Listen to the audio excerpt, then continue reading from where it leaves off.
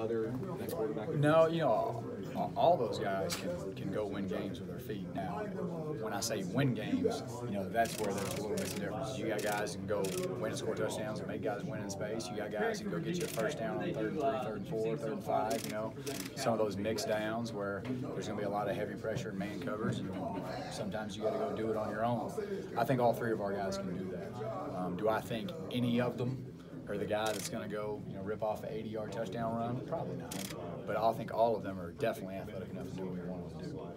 Coach, when we talk to the guys, they talk about how close they are, quarterbacks, talking about and how much they support one another daily. Do you see that on a day-to-day basis? Yeah, absolutely. Just how they meet, how they study. Even though we are in a competition, and, you know, especially going into a situation like yesterday where there's probably a lot of self-inflicted pressure. You know, they feel like they got to go win this job on this day. You know, still, nobody's upset about reps. Nobody's upset about this guy gets to go before I get to go. I mean, we've done everything we can through these first 12, 13 practices to ensure that the reps are even between ones and twos.